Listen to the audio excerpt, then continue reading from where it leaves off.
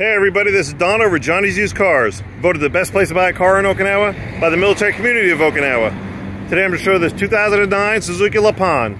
It's got 98,500 kilometers on it, which is about 61,000 miles. Before we get started, I'd like to let you know that we do have on-the-lot discounts.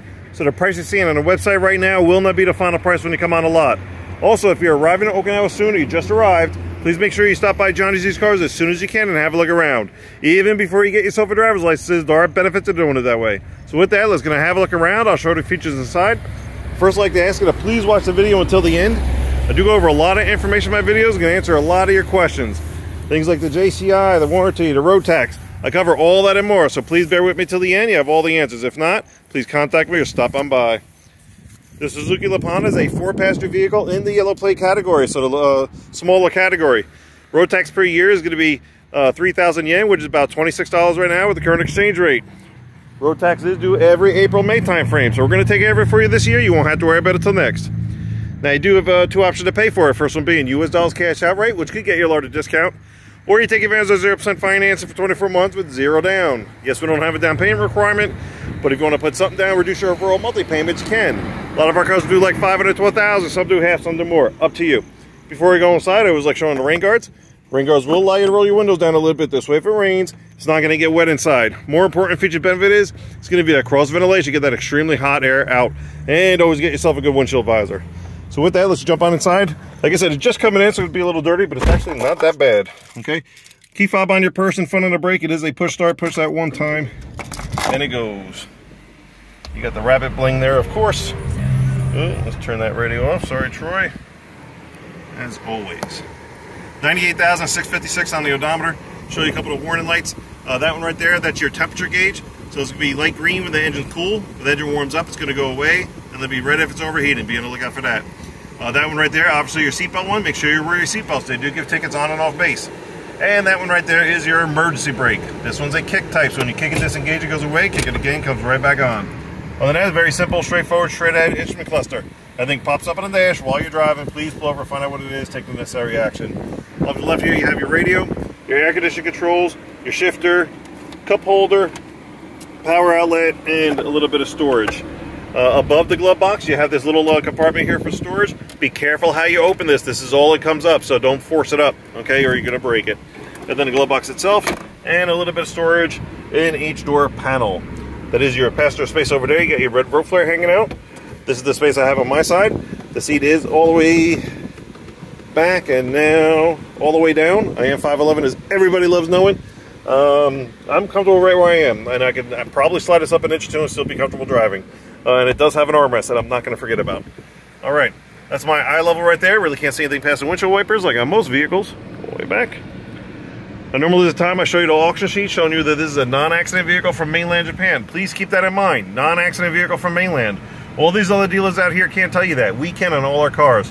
Because it just came in, I keep those inside the office until been detailed. Once detailed, I'm going to put it up here on the sun visor on the driver's side so you can see that for yourself. There's actually dealers out here that would try to discredit the auction sheet. Stop by, we'll explain why. All right, let's show you a couple other items before we go to the back seat. You do have a cup holder on each side of the dash. Then a little shelf here, maybe for some coins or whatnot. This guy, he controls the angle of your headlights, so maybe it's a foggy morning, you want to see the street a little better, that's where you're going to do it. And then the hood release all the way down here. Please don't forget on the floor here, you do have your gas cover release, and then the mirror, window, and door lock controls all right here, along with some more rabbit bling. To turn it off, your foot doesn't have to be on the brake, you just push this one time and it goes. All right. Through a space. Okay. So with the seat all the way back, all the way down, about an inch away from the back seat to my knees. Nothing as far as storage on the back of the driver's side or driver's seat, which I never understand, but you always have pocket storage on the back of the passenger seat. As always, be careful what you put in there. It doesn't have a lot to give. You don't want to rip it on each side. And then a little bit of storage and cup holder on the door panels. And then no center console or anything, since this is a 4-passenger only. Truck through this very high grass here. Another rabbit head, rabbit bling everywhere. So here's your rear space. There is a lever here that if you pull towards you, that seat will go down and it will lay down flat. So you can have this whole space open if you have to haul stuff. Let's go to the front, show you the engine compartment, then I'll wrap this video up. Oh look, another rabbit. Go figure. All right, and here's the engine, the good old 660cc engine, nice and clean. Yeah, it's a really clean car. So, there you go, 2009 Suzuki Lapin, 98,500 kilometers on it, which again, about 61,000 miles. Military price goes down to $4,900. With an additional military discount, we'll get it down to $4,700. Again, while you're here, please ask the information guy about on-the-lot discounts, and you will get a lower price on this. But for now, the $4,700 is going to include a 2-year JCI, the 1-year bumper-to-bumper full warranty, the 2023 road tax, and a 10% sales tax is already included. The only thing on top is going to be the American insurance requirement, whether they're going liability or full coverage, which is totally up to you, and we can assist you with that here. Touching on these warranties real quick, yes, there are 2-year warranties out here. However, they're not the best things since sliced bread, so don't be fooled by them. Stop by, we'll explain why. But we do encourage you to shop around, go to the dealers, see what they have, check out the condition, mileage, and pricing of their vehicles, then stop by Johnny's Used Cars, let us show what we have, what our program's all about, and how we can assist you. We are definitely making a difference out here because we are different. One of the many reasons why we did win the Stars and Stripes Best of the Pacific magazines, Best Place to Buy a Car in Okinawa award. Okay, stop by, we'll show you why, like we have many, many others. So don't forget, 2 ways to pay for it: US dollars cash outright, or take advantage of 0% financing for 24 months with 0 down. Either way, we're good to go. Thank you very much for watching. Take care. Hope to see you soon.